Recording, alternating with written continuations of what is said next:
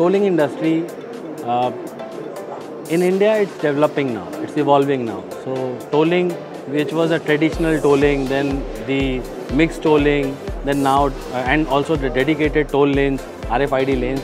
Now the technology is coming for a free flow, because we need free flow so that there is no more stoppage on a toll, and the collection also happens.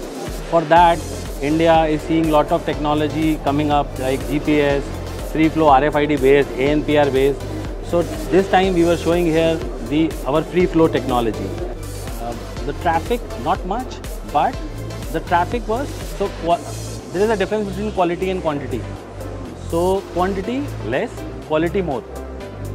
So yesterday we met very good people here, which are one of the decision makers. We met them, and thanks to your organization for doing this.